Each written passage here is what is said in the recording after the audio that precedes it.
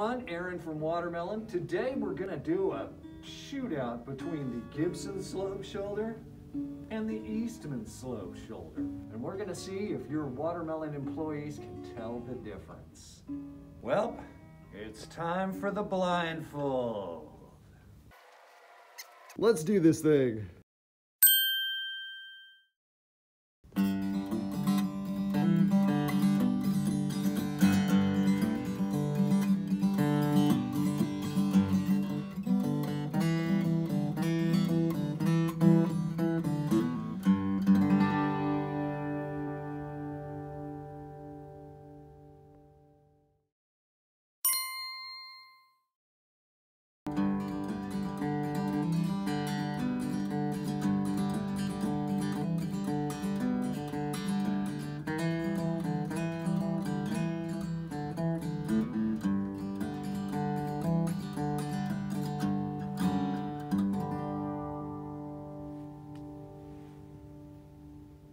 I think that the first one was the Eastman and that the second one was the Gibson.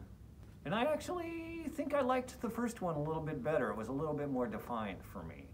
You were right! And not only that, you liked the Eastman more. Oh! Are you surprised?